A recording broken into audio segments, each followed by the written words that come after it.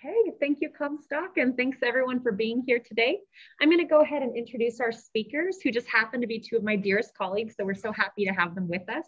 Anna Neatrour, who is joining us over Zoom, is the Digital Initiatives Librarian for the J. Willard Marriott Library and a former Digital Matters Faculty Fellow. Rachel Wittman, who is with us in person today, is the Digital Curation Librarian at the J. Willard Marriott Library and a treasured member of our Digital Matters community. Both Rachel and Anna have extensive experience in building digital collections, working with metadata, mapping, copyright, and creating online exhibits. We're so excited they can be here with us to share their extensive knowledge and to help get us off the ground in building our own digital exhibits in Omeka S. With that, I'm going to turn the time over to Anna and Rachel. Okay, great. Can everybody hear me okay? Yay, all right. For that introduction, Rebecca, and we'll go over how to create digital exhibits with Omeka S. Just due to this being a hybrid workshop, it's going to be maybe slightly less interactive than we would normally do, but we should have plenty of time for people to experiment and play around with our Omeka training site towards the end of the workshop. Feel free to put your questions in the chat, and we'll just go ahead and get started. So what we're going to cover today, I'm going to do more of an overview of what is Omeka, why should you care about it, different options for hosting it, thoughts about working with students on digital exhibits. We're going to go over a little bit of the interface, dashboard, and functions that you'll be able to try out yourself. Some principles for putting a digital exhibit or site together. And then we'll also have a good amount of time for some hands-on practice in answering any specific questions that you might have.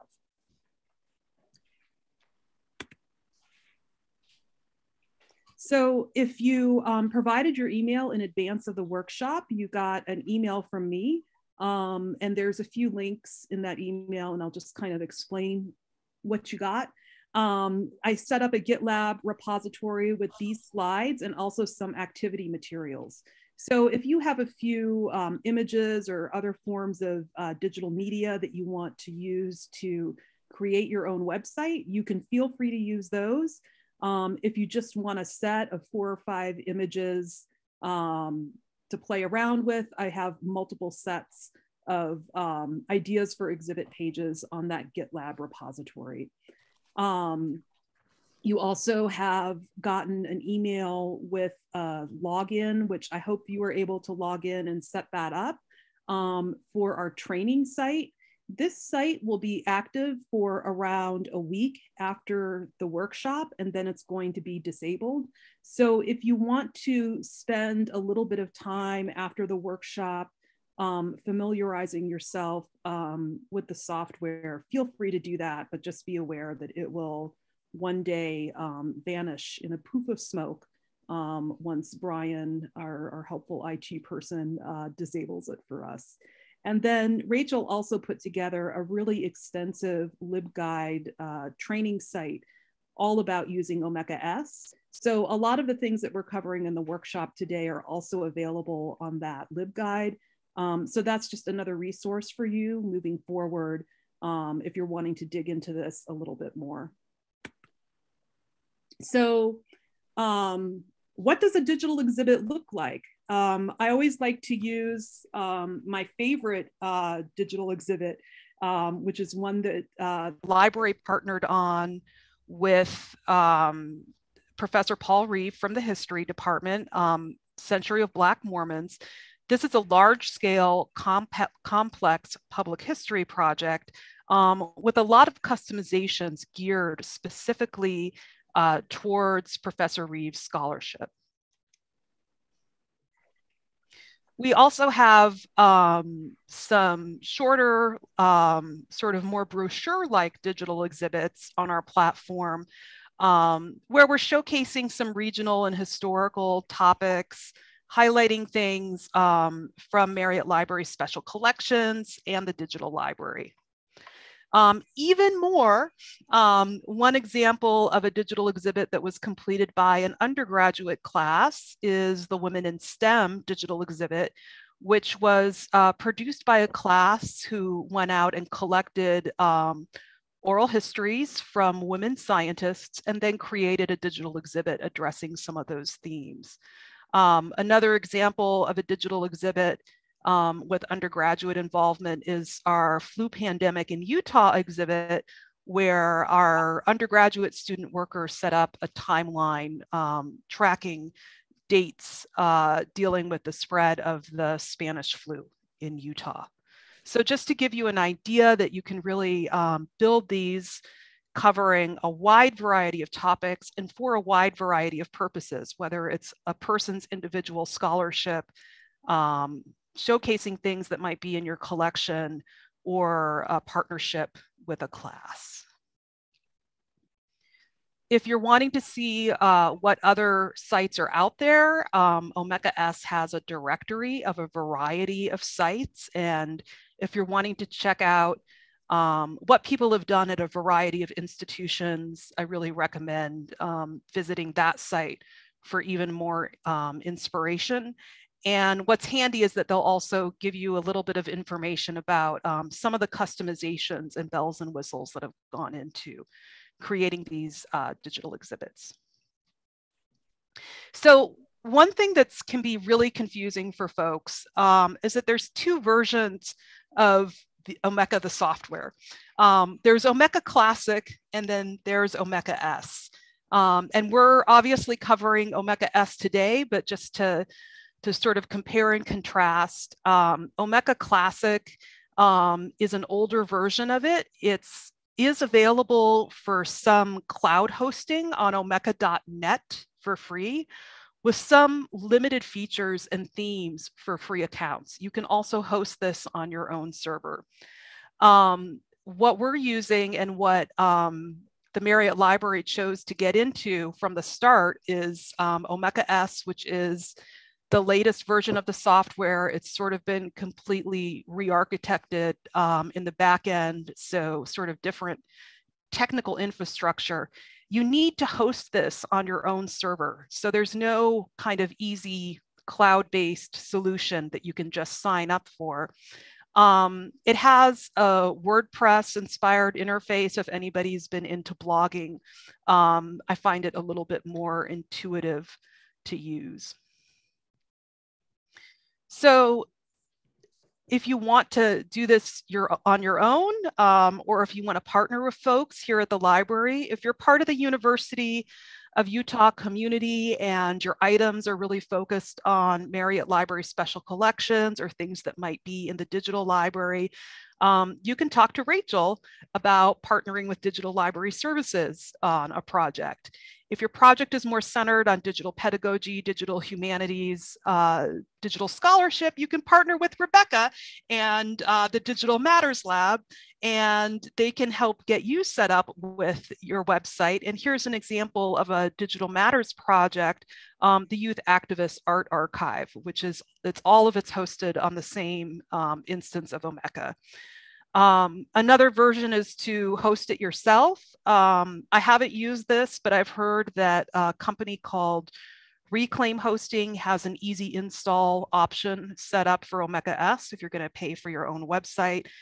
At one point, I have heard a rumor that University of Utah IT might support this. I have not verified this, but that's another group you can certainly check in with if you're curious about getting into building digital exhibits or digital scholarship projects. So we've been using Omeka S for digital exhibits for a while, and we've also been dropping in and working with undergraduate digital humanities, public history classes. And so I'm gonna take just a moment to get on my soapbox about what you're asking of undergraduate students when you are thinking it's a good idea to do a digital exhibit, which it is a good idea. But I think it's good to be aware of everything that you're asking a student to do and how much time it's going to take for them to be really comfortable. So essentially, they need to select and research a topic, find and curate information. That might be photos, primary source documents. They need to be aware of some of the copyright issues that they might be encountering when they're finding other resources online to include in their exhibit. They need to be aware of the best practices for citing online content, and also just uploading any of their own content to the web. When you're uploading things to a website, one of the strengths of Omeka is that it's really built for folks in libraries and museums, which means that it assumes that you're going to want to be uploading images with some accompanying description or metadata. So you're not just embedding a photo, you're embedding a photo with a title of the photo, the date of the photo, other information that makes that photo findable and accessible. You're understanding how to use a content management system or web publishing platform. Basic HTML certainly helps. Having some sense of how to write for the web is also useful. And then you're also, if you want to, you can add some bells and whistles like data visualizations, embedding timelines and maps. So I really think if you're going to use it in the classroom, it's best approached with a sort of capstone project and a scaffolding approach where students are, spending a few hours for several weeks getting comfortable with these concepts and these new skills. Because even though people talk about students being digital natives, a lot of these are kind of old school web publishing skills that people might not be aware of. Any questions so far? I'm going to keep on going. Couple things Omeka S isn't. It's not a replacement for a large scale digital library repository like the Marriott Library's digital library. It's not a digital preservation solution. It is not forever. So we'll do our best at the library to keep our exhibits up for as long as possible, but like anything on the web, things can change or become out of date. So just keep that in mind. One thing that I found really helpful when I was first starting to get into digital exhibits is to think of the information in them kind of like content blocks or Lego bricks. So you need content or text, but you also need the things that go along with your text. So that might be a photo, it might be a text, PDF, newspaper, video, multimedia, sound, different types of digital objects that you can upload for your exhibit. And the outline that I think is really kind of handy is to think of a digital exhibit as having 4 to 5 pages, 1 to 3 paragraphs of text per page, and 4 to 5 visual elements per page. And there could always be exceptions to this, but when you haven't done this before, I think it helps just to have this kind of idea in the back of your mind when you're thinking about developing something. So just to talk a little bit about writing for the web, since we are essentially setting up websites when we build digital exhibits, think a little bit about your audience and how they might be approaching your site. Some of the digital exhibits that the library has are sort of designed to be like pretty casual. We're not having a ton of text in there. Century of Black Mormons has long biographical essays because it just has a different goal for its audience. So think of ways to be concise, break up your content, use the active voice, assume that people are going to be scanning your content and write accordingly. And what you'll see in a little bit when Rachel does her demo is that Omeka S supports creating content blocks, which really helps with developing small sections of a web page and then breaking it up with different visual elements. I'm going to go through this real quick and then Rachel will go through it again, and then you'll have some time to practice yourself.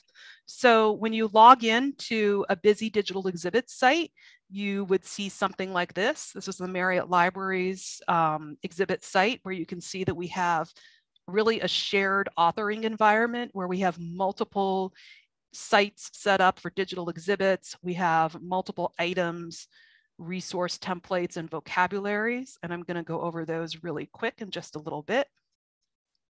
So items, as I mentioned, it could be a sound, it could be an image. Here we can see some folks recently have been uploading both images and a lot of sound clips. And these are the kind of little pieces of things that can then go into your digital exhibit site. You can create buckets for your items, and that's item sets. And so this is really handy because this is very much a shared environment, like I was mentioning. So you can see here, Rachel has a project where she's working on images of matchbooks, and we probably don't want to mingle that in with Jessica's Mining in the West curricula. So you can create multiple collections. You can have a website and you can have multiple collections that feed into it. So if you'll notice, Professor Reeve has sliced and diced some of his items according to specific criteria, like was this person baptized internationally? Or was this person baptized in Utah? Because he wants to be able to visualize those individuals in different ways. We also have the option to create customized resource templates for items. And I don't think we're going to spend a ton of time on this, but just want to let you know that that's available. So if you have a scholarship project with very specific data structure needs, there's usually a way to support that in Omeka S. Just as an example, I've put up 2 resource templates here. You can see on one side, the one for digital exhibits item looks very librarian-y because it has things like title, creator, date, rights, subject, relation, description, sort of your classic Dublin Core metadata fields for anyone who's a huge fan of Dublin Core. I certainly am. And then Century of Black Mormons, though, it has fields that are really geared towards this historical scholarship project. So Dublin Core was not a good match for this project. And so we worked together to come up with a template that had fields like birthplace, death place, name, gender, confirmation, slave at baptism, faith transition, and priesthood. And that was what Professor Reeve needed for his public digital history project.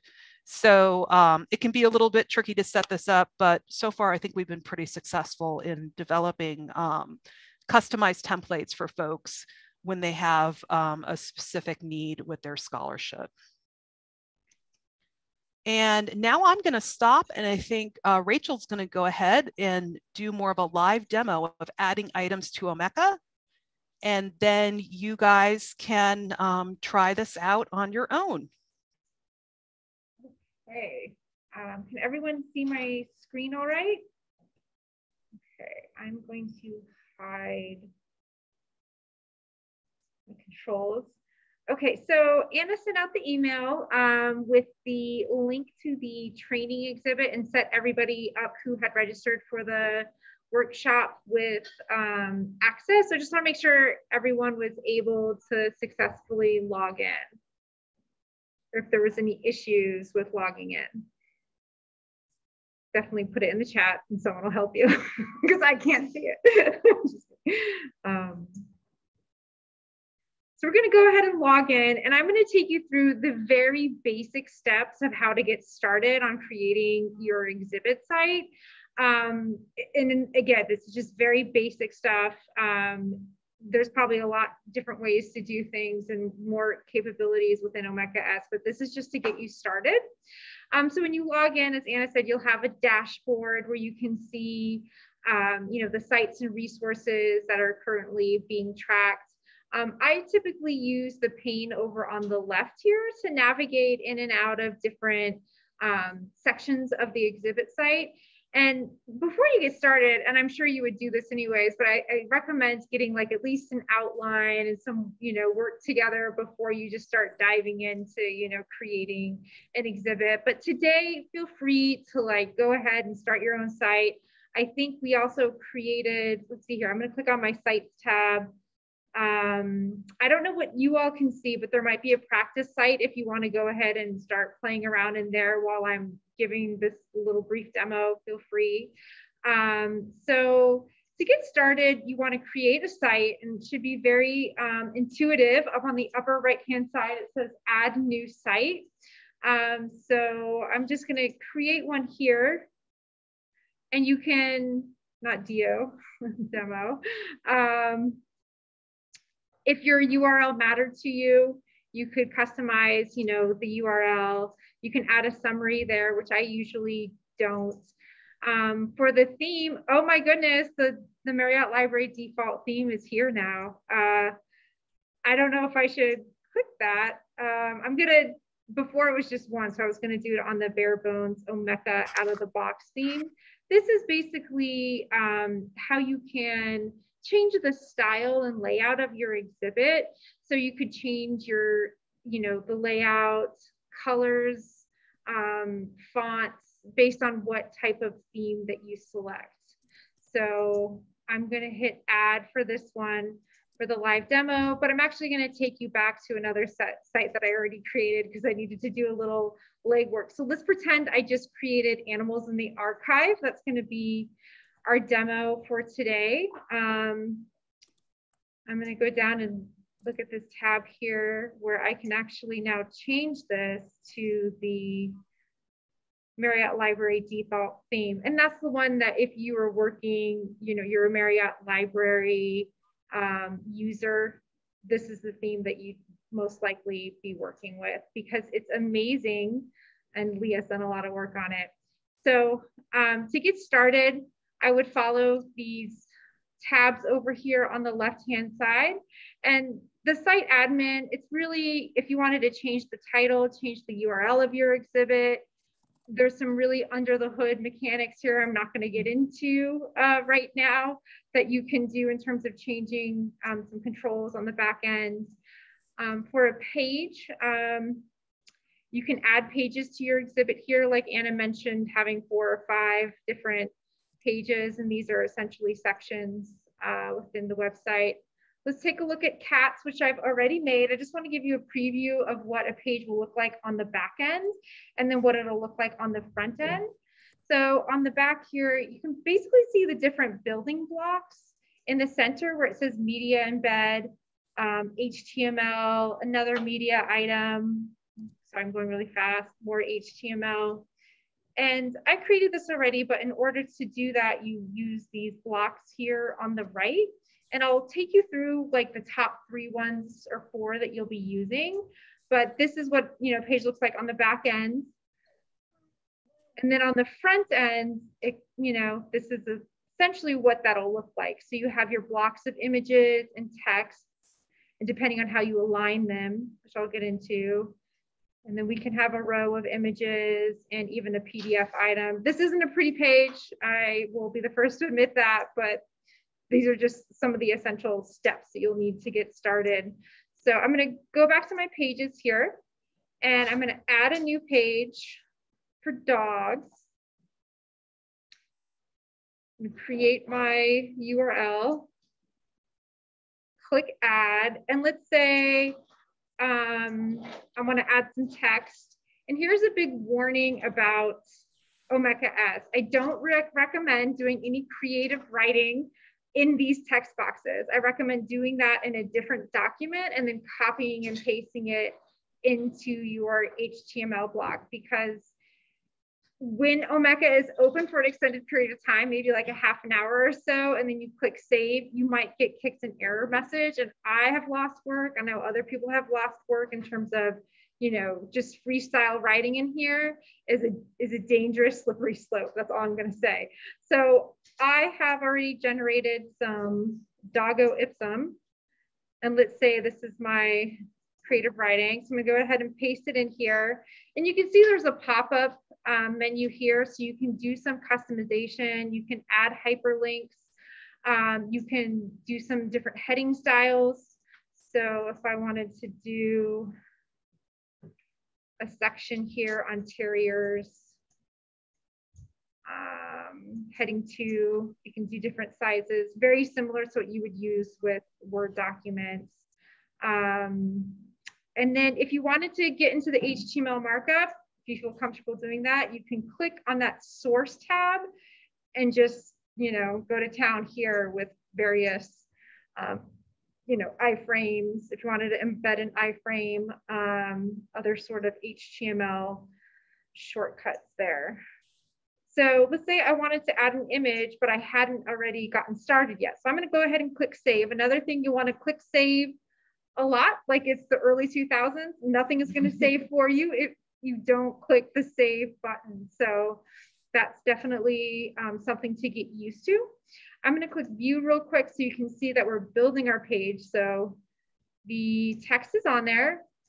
So to get media added to the site, let's go to our item sets, because we'll actually want to create an item set. Like Anna said, it's the bucket.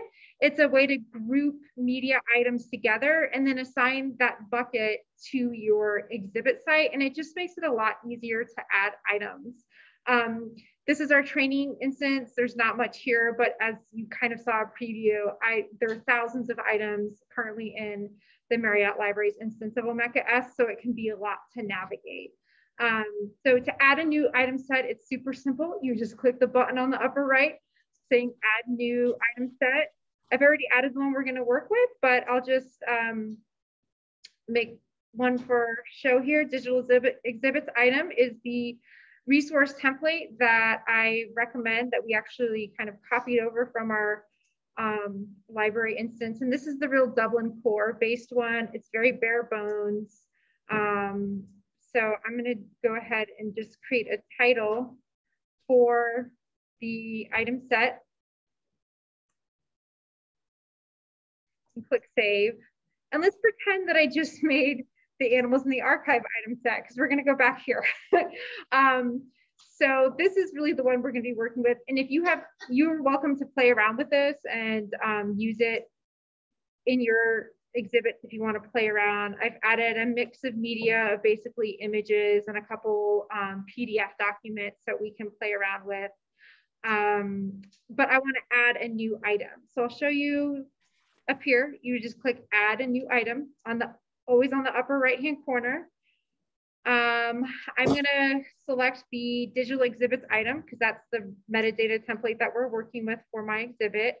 Let's say I have an image in mind that I want to use, and it's in the digital library because we often use things from the digital library, and here it is. So let's pretend I've already downloaded this and have it saved on my computer. So I'm going to do some metadata really quickly.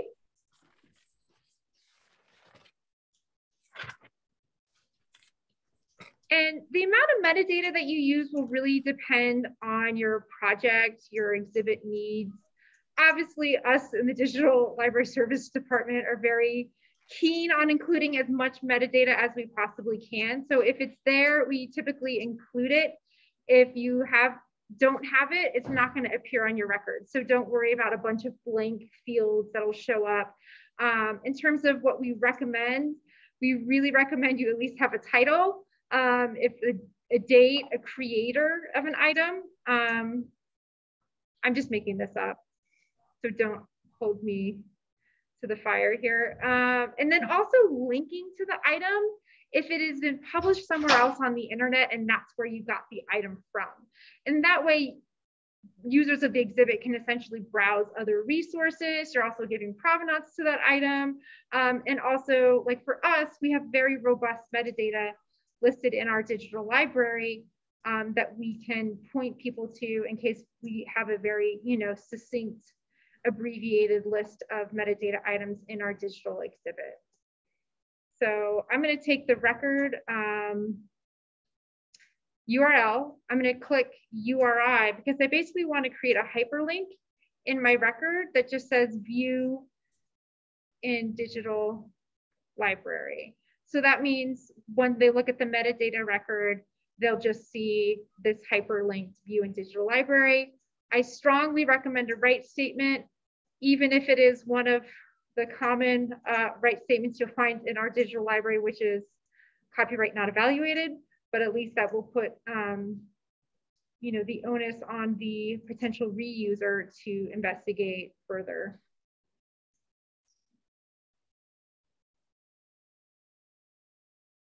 Okay. So that's the first step, is doing the metadata, and we're working through the tabs up here that you can see. So values, and next I'll go to media, and I'm gonna upload, choose the file on my computer. Oh, nice, here we are. Twin girls and twin dogs.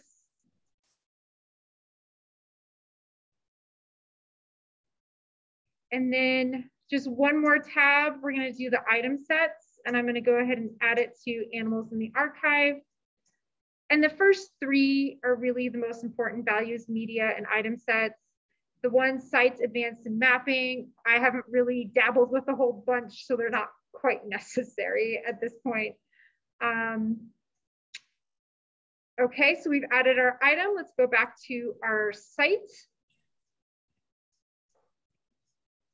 And we need to make sure that our item set is actually added to our exhibit site. So you would go to your resources tab, go to item sets, add animals in the archive, and click save. So you'll need to make sure that the item set under your resources tab is assigned to your exhibit in order for things to work right. So let's go back to dogs. Okay, so now I'm ready to add some media. So let's pretend I uploaded 20 items or so. The three most commonly used building blocks on the right, again, are the HTML, so that's your text. Item showcase will add, you can add a row of media. Through the media embed, you can add an individual image and make it quite large, and you can left align, center it, or right align. And then there's something called the universal viewer that is a really nifty interface front ends, and you can zoom in on items, and you can also move through pages of a PDF document really nicely. So I recommend universal viewer for PDF documents, and also for high resolution images that you would want the user to zoom in on from the front end of your exhibit site. So let's go ahead and add some media to these three, just so you can see how it works. You'd click add attachment. I'm gonna add my twin girls, and hit apply changes. So you can see it appears over here, but let's say I wanna do a row of like a couple items here. Add that. And then I'm gonna add another one. So I'll have a row of 3. Dogs on snowmobiles, sounds good. So I've added that, and I've clicked save. And then we'll go ahead and view it for a preview. You can always preview what you're working on. It looks like 2 of them are on there. I don't know what happened to the 3rd. I must have not missed a final step here. And you can keyword search, like I know I saw dogs on snowmobiles. If I spelled that right, I'll just try dogs. There we go. Apply changes and save. I know this is all really exciting stuff. So then you can see there's the row of 3 images there. Let's do another thing you can do, because I want to add an HTML block. You can drag these around and reorder them. Oops, no, I don't want to. There we go. So I'm going to do another little block of Doggo Ipsum, which is actually pretty big. So I want to make that a smaller one. And then for media embed, this is again where you can do your really big images. Puppies in sock hanging from a clothesline. That sounds good. Okay. And when you add this, you do have options here to change different sizes. You can align left, right, or center. I'm going to do center. You can also change what metadata is shown on the image on the front end. So I'm going to click save. Then we can just take a look. There we go. And then let's say, lastly, I want to add a document. So this is where I would use my universal viewer. Again, it's the same process for everything. Add attachment, walking the dog effect. I've considered getting a dog just so I'll walk more, but I was told that wasn't a good idea. Okay. And then click save. And you can go ahead and scroll down. And let's say I would have more text on this page, but that's just the essential of getting started. Another key thing to do is go to your navigation. So you might have noticed only the welcome and the cat is appearing here. So if I want to add something to my navigation, I go down the bottom and click it, add it here, click save. I can reorder these. I can also nest pages underneath other pages. So we have sub pages. So I'll go ahead and click save. Make sure your resources, you've got your item set associated. You could also set user permissions. So let's say, you know, I don't want Anna to be able to do work on my site anymore. I'm going to click save. Or if I wanted to add somebody specifically to it, that's how you would do that there. And I think, and then the theme again, now you guys get to play around with our new default theme, which I'm very excited about. And I don't know if we have time to really get into all the fancy back-end cool features that Leah has worked on for these, but it is in the LibGuide a little bit. So if we have time, maybe we can go through that later, but I just want to make sure people have time to try it out on their own and ask us questions. So anything else? Is everyone still awake? I hope. For sure. Okay. That's good. So I think this is like sort of more like hands-on time. And so everyone should have gotten a link to the LibGuide. Yeah. Come lay down in your bed and we'll keep our sleeping areas separate for a while. And I'll put some of these also in the chat so you can get to them. So hold on just a second. And yeah, does anybody have any questions so far?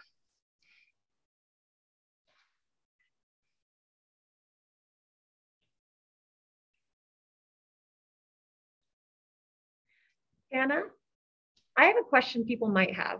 So if someone at the University of Utah, a faculty member, a student wants to work with the Marriott Library, is anyone able to ask if they're a University of Utah affiliate to have an Omeka site through the Marriott Library, or what are the rules on that? I don't know that there are specific rules, so I think they'd have a conversation with you if they're, you know, doing digital mattersy stuff, or they'd have a conversation with Rachel if they're doing digital library stuff, just to kind of see what the nature of the project is, and if they would want to partner with the library on that. Perfect, thanks. I think David had his hand up too. Yeah, sorry if you've already covered this, but I was wondering, what is like the sweet spot in terms of size of number of digital assets for an Omeka site? Like, is there theoretically, if you had, you know, a database with like, let's say, thousands and thousands of assets, would that be something too big for Omeka to handle? Then you should go look elsewhere. I don't think that anything would necessarily be too big for it to handle. I uploaded 60,000 items into our instance of Omeka S for a project that Jeremy and I were working on, basically like metadata records, if that makes sense. But Century of Black Mormons, I would guess, has like thousands of items in its database. So I think it really depends on the nature of the scholarship project and how you want to set it up. You might have more of a desire for people to like browse documents, you know, or like interact with materials directly, or you might have more of a curated experience where you're embedding things into web pages.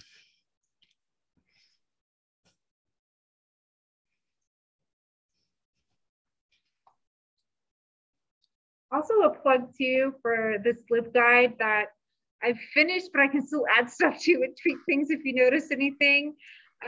This is a really good step-by-step, especially for the Marriott Library users, on how to do everything that I just sort of, went through here. And there's also a link to the Night Lab, has some really cool storytelling plugins, essentially, where you can create a timeline, you can do a story map. They have I think I feature just a couple here, but if you actually just look on their website, there's some pretty nifty things you can do with essentially just a Google Sheets template, and then you fill that out and you get the link and embed it into a page, and it'll appear as like an interactive feature on your exhibit. So this is something really cool that you can use free to kind of spruce up your exhibit and storytelling. Yeah, but if people want to log into the training site and just experiment a little bit with uploading items and setting up web pages, feel free to do that. And then we can be on hand to help with any questions that you have.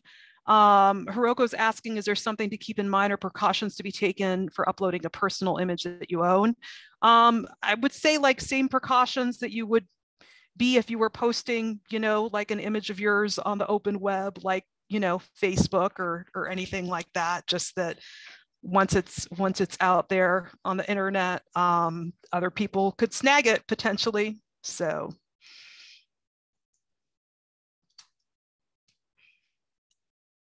It's also specifically, like an issue for folks who are interested in working with undergrads at the U, because the materials that they create are their intellectual property. So usually when we're doing a exhibit with anyone from outside the library, we have them sign the library's permission to publish agreement, which allows us to publish their materials on the web. I think Crystal had a hand raised. Oh, okay. Hi, so this actually is related to incorporating this into undergraduate classrooms. I have a couple of questions. One is, if you have undergraduates who are working on one collective site, would they create individual accounts, and does it link on the back end for them to add pages to the one site? You kind of showed that. Yeah, you can do it that way. So you can have multiple users assigned to one website, and they can all contribute to them. I think with the Women in STEM exhibit, like this is our big example of a collaborative undergraduate digital exhibit that Rachel Mason Dentinger worked on. She's in the history department. To be honest, I think that she found herself doing a lot of editing after her students initially worked on the exhibit. And I think she had a group approach where her students were working on specific themes together. So maybe one of them was really working on doing the mechanics of the page building in Omeka, and another student might have been working more on the research or coming up with other materials. But I think it really depends on how you want to organize your class. And, that's something that we would be able to talk about, if this is something that you are wanting to get into. Okay, and then I guess the other question, has to do with, maybe it has to do with instructor discretion, but I was wondering about recommendations on producing this and making it go live.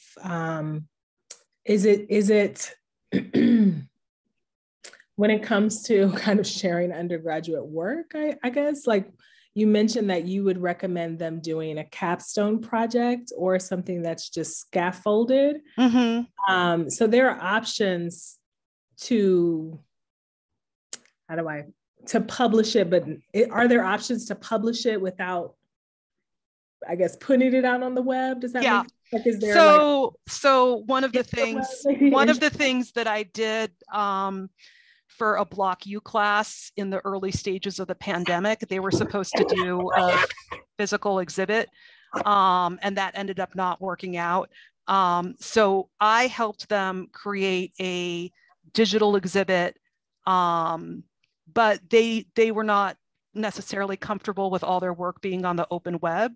So it was sort of put up for a limited time period. And then one thing that we didn't go through when we were doing the demos is that you can click on this little eye thing on the site to make it either visible or invisible.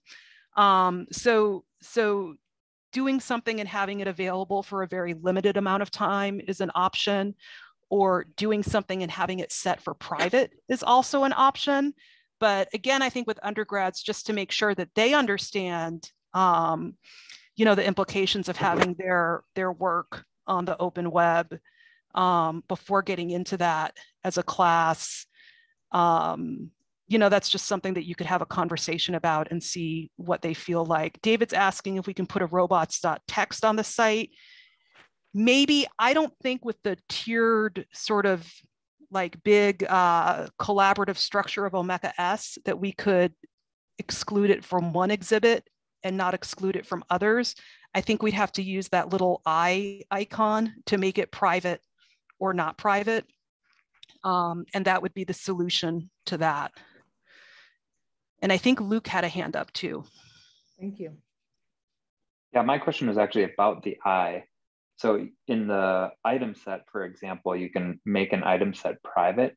And who is that making it private to? Is that like, so other people who have access to our instance can't see my item set, or does that mean that it won't get published? I think it's, you know, there are like 6 different tiers of user levels with Omeka. And so I am not sure at what granular level. I think it for sure, if the eye has a strike through it, the public or people who are not logged in to the Omeka site would not be able to see it. And then depending on how the Omeka administrator is setting up user levels and access to the site, usually if you're just developing one exhibit, you're the person that has access to it. You don't necessarily see your things going into a shared pool. But Rachel and I have like access to everything. So like on the Marriott Library site, we see whatever anybody's putting in. Gotcha. So that you would just use that if you wanted to make sure that it wouldn't get published to the open web. Is that right? Or you would do that at the I tend level. to think of that. Yeah, and you can set very granular levels of permission. So you can make an item invisible to the open web. You can make a page invisible to the open web, or you can make an entire website invisible to the open web. So that's kind of crazy, but it's just if you want to do that for a page that you're maybe drafting and you don't want people to stumble across it until it's done, that's a great way to do that. It can be a little nuts if you've like hidden 20 items and then you need to go back and click that button 20 times to make it visible again. So just something to keep track of. Okay, thank you. Yeah. Yeah, great question. Sorry, I didn't touch on the eye. Yeah, that's public and unpublic. Just clicking that. Yeah, we've really just kind of scratched the surface of this. So if you do want to log in and work on creating some of your own pages, asking questions, everyone who's in this workshop will have access to the site for a week or so. And I can see that people are already creating their own sites. So you can feel free to shoot Rachel and me an email if you have any specific questions too. Oh, Luke has his hand raised again. We have a live hand as well. Oh, No, live I hand. did put it down. Sorry. No, that's okay. Go ahead, Luke. Is that okay? Did a follow up to what you were asking? No, I just forgot to put it down. I just put it down. So. Okay. Okay, never mind. Go ahead. I had a question about using oral histories as items. Is there a way to link, like, say you had the audio file and the PDF transcript? Is there a good way to like link those two so they're connected? If people are. I'm going to repeat the question so people can hear it. Okay, I was told that's could be an issue. So the question is, in our digital library, we have oral histories, which often are usually PDFs, but now we're getting some audio files too, which is amazing. So how can we display both the audio and the media and make sure that they're linked together? I'm not this is new territory. I mean, I know we can do the PDF and we should be able to do the audio files separately in terms of uploading them, but linking them together as like the same record, the way it displays in the digital library. That's some fancy back end work. What do you think? I'm also not sure. So my response to that is that if you're working on that and that's a project that you're partnering on with the library, we would kind of investigate and see how that might be possible. And I'm just going to show. Or do you want me to stop share?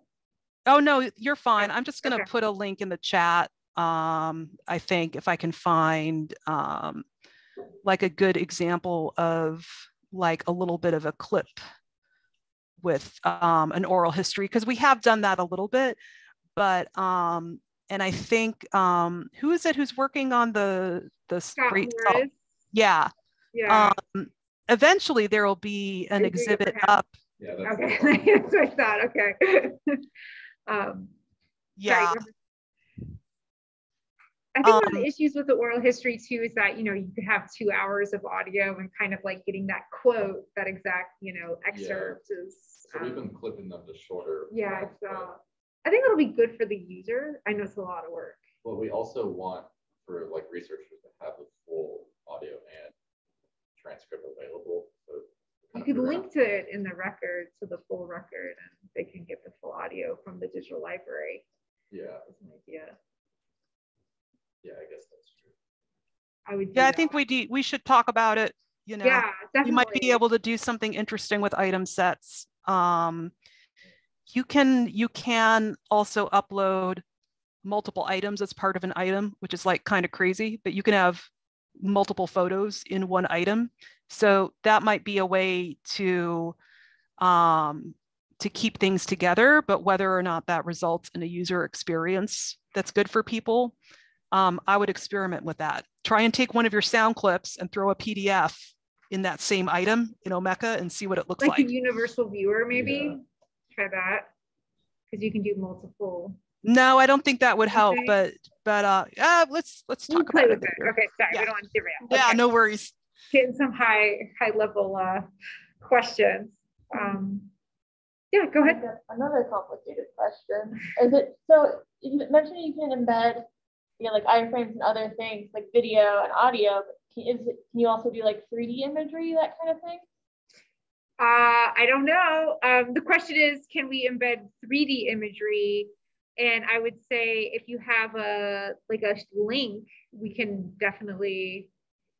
Is it something that it would be a file that you upload, or would it be a link to embed? It can be either a link or an iframe kind of embed option. Yeah.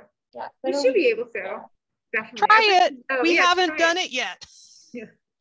So see if it works or not. I think it depends on what kind of web, like browser-based viewer you would need to have for that image file, and whether or not Omeka would support that or not.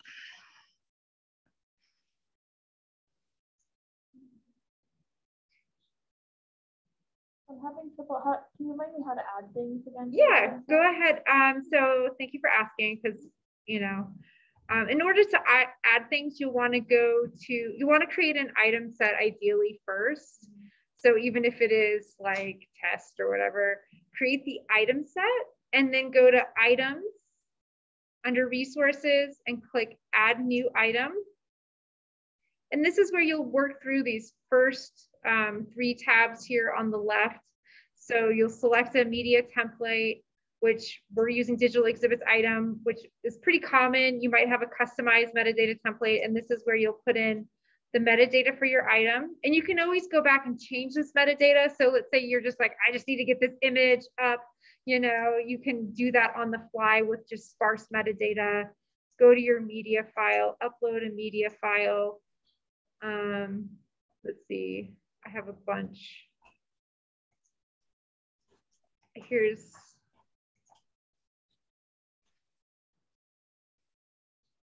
okay.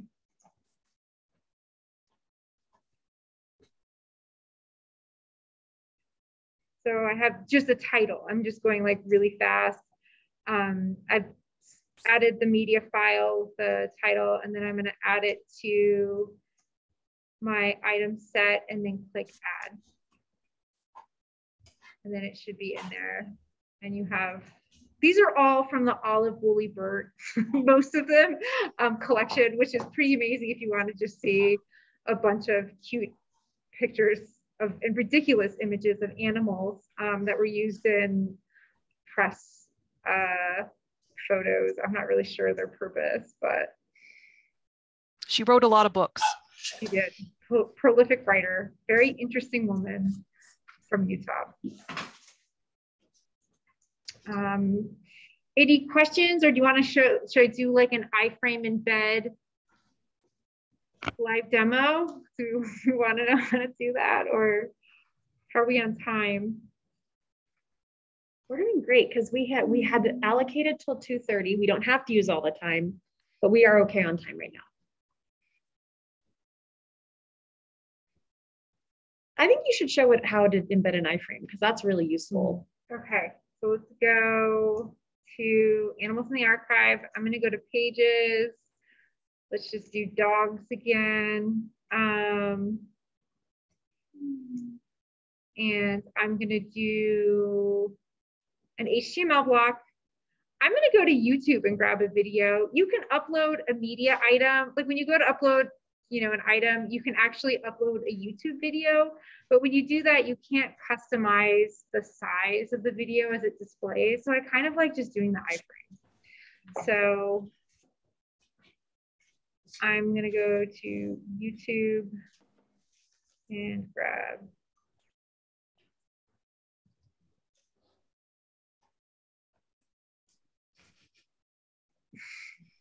just wow, anything. You know what? I'm going to grab corgis. I love corgis.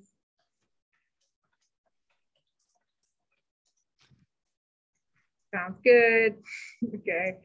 And then usually, like, what's great about some websites will just give you the code to work from. Embed. So I'm going to copy this and go back to my HTML block. So I can't just copy and paste it in there. I have to make sure that I hit the source to get into the HTML mode. And that's kind of something you might forget. And then click OK. And then you'll see a preview of it, you know, if it loads correctly. I'm going to click save. You can see it down here. And then view.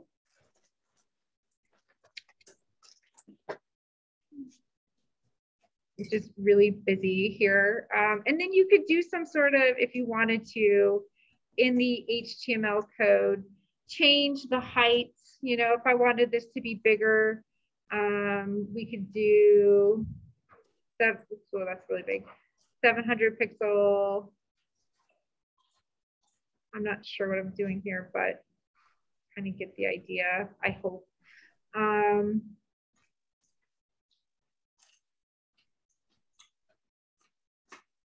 And it looks like it's left aligning. I'm sure there's a way I can get it to center in HTML. I'm not going to attempt to look that up and figure it out. I don't think right now. Let's see if it loads. Yeah, maybe I broke it. Oh no, there we go. So you can kind of change the display in the iframe code. And I have a section on, let's see, where's my LibGuide about embedding other websites. So, you know, like if you wanted to embed an infographic, let's say, which would be really common, you know, here are the instructions on how to do that. Like for a map, for example, any sort of interactive data visualization tool that you're using, like Tableau Public is great. You can embed all kinds of features into your page.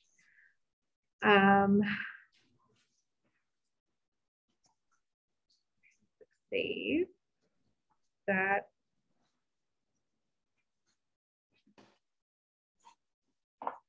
And when you do have, you know, quite a bit of blocks here, and let's say I wanted to add another HTML and then I wanted to move it, you will need to like drag carefully. So if I wanted to reorder some stuff, you know, I would just go like little bits by little bits here, because if you have a lot on your page, it can be a lot to drag around, and you might end up dragging an image into a text box by accident. But you can hit Control-Z and undo if you happen to do that by accident. Another common thing with HTML you might want to do is like do columns on your page, for example. That's another thing that I have included in the LibGuide on how to do that.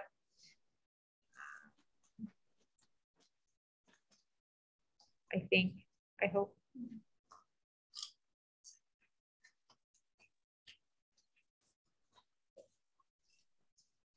Which this is in no way exhaustive of what HTML can do,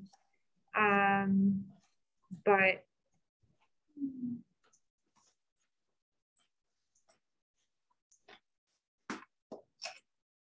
I know you all are really smart, so you could do a column this way.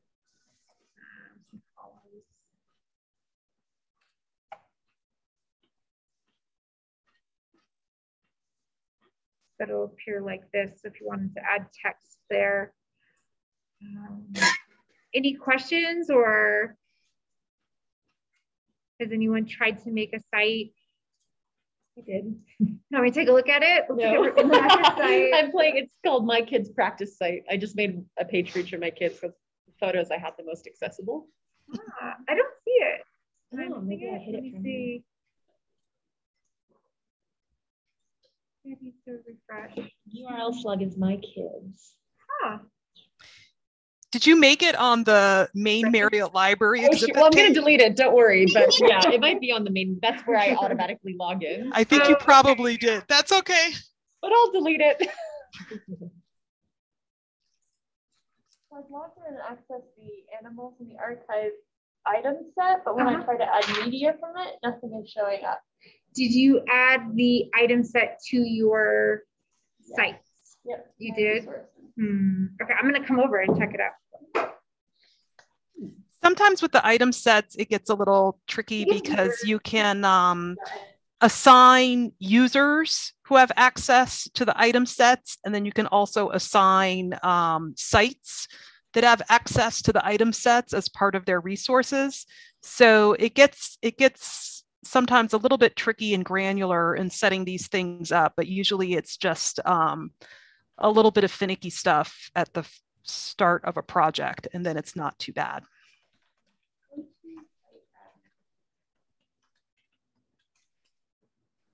Yeah, and does anyone have any questions who's joining from Zoom? You can feel free to put your questions in the chat, or just, you know, unmute yourself and ask questions.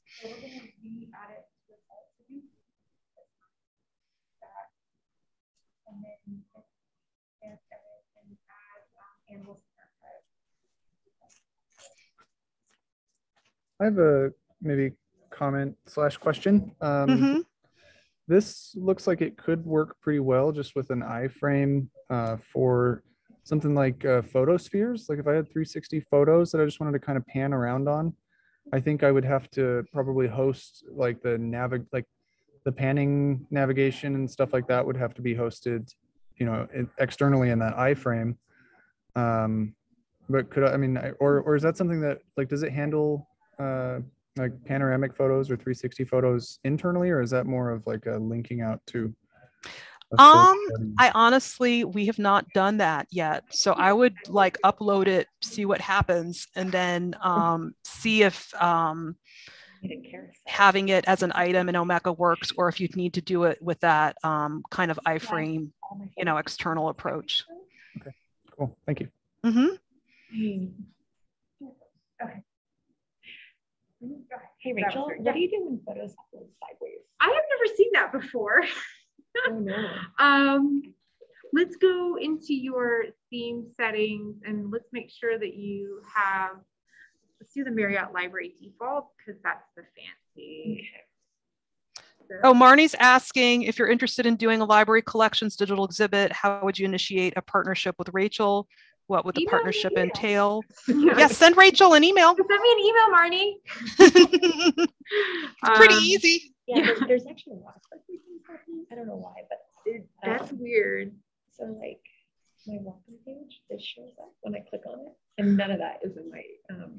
So, and in terms of having a lot of strange things. In terms of partnering with things, usually what we'll do is set you up with the site.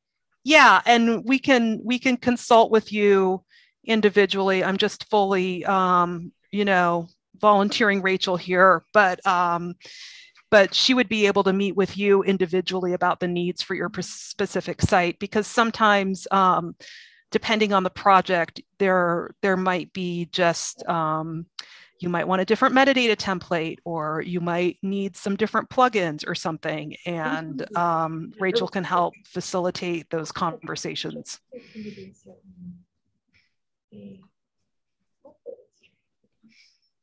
And once you kind of dive in and have access to a site, oh, I'm glad that Marnie likes the Dublin Core. That's good. Once you dive in and have access to a site, it's usually not too bad in getting something up and running.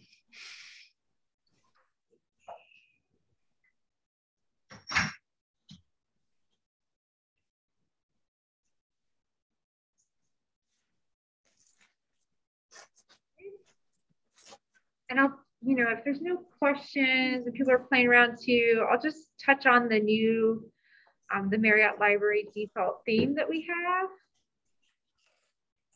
So this is really fancy. Or Leah could talk about it. Leah's Leah, are you here here? too. I'm sorry. Yeah, go ahead, Leah.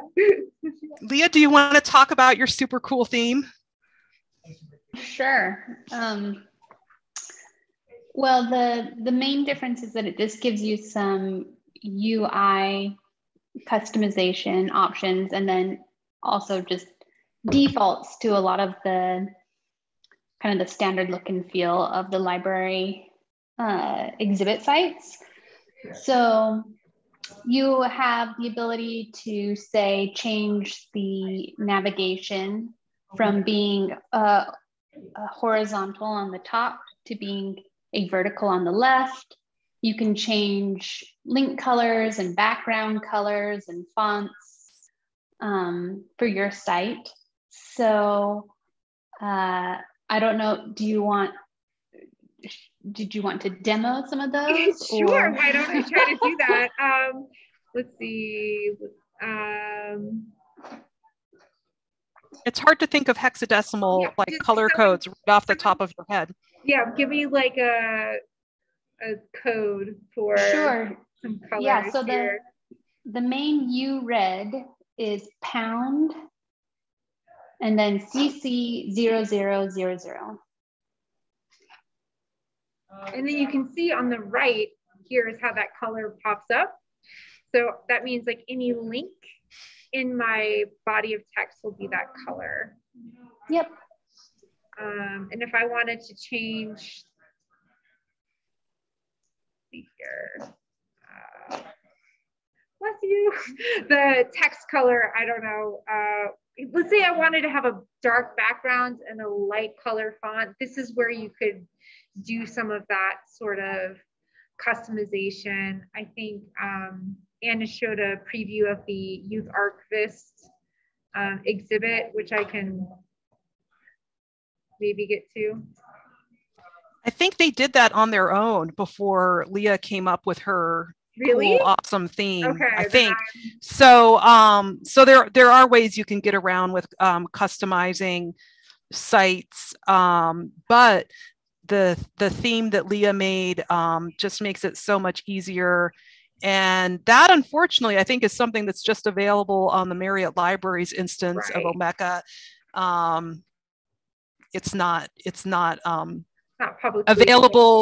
available for anyone to use. But that can really help if you want to customize the look of your digital exhibit. It really makes it very easy to do that.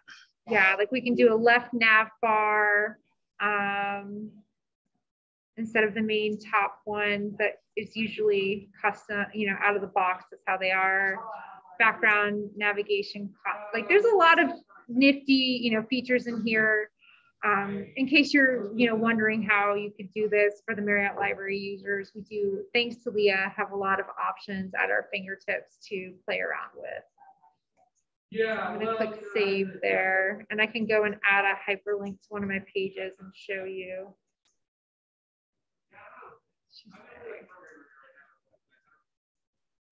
I don't know what this is. I'm just going to grab a link and make it.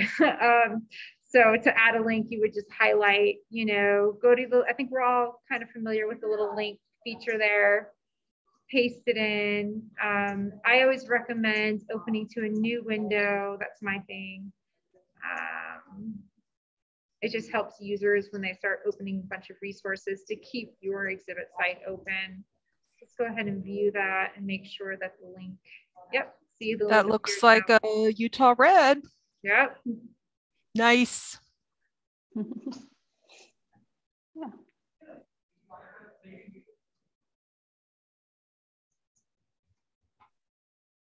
And I can go ahead and change if I wanted to edit theme settings again and go and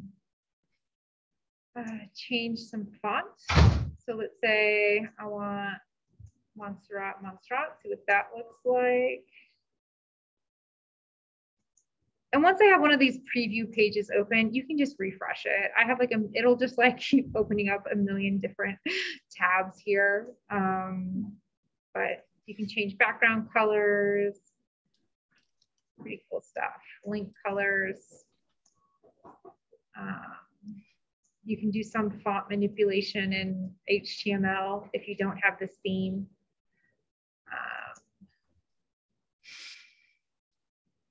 I can stop. Any questions or anything else I could demo?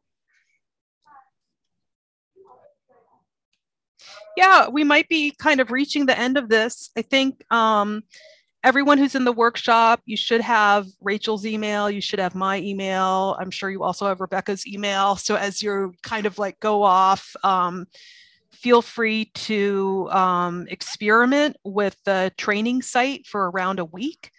And then if you're at the University of Utah and you want to get into digital exhibits, really feel free to get in touch with us and we can talk about what you're interested in doing. Anything else you would add, Rachel, or? No, we'd love to hear from you and get some more exhibits since we have, you know, a new theme and a really cool presence with our digital exhibits. We'd love to do more.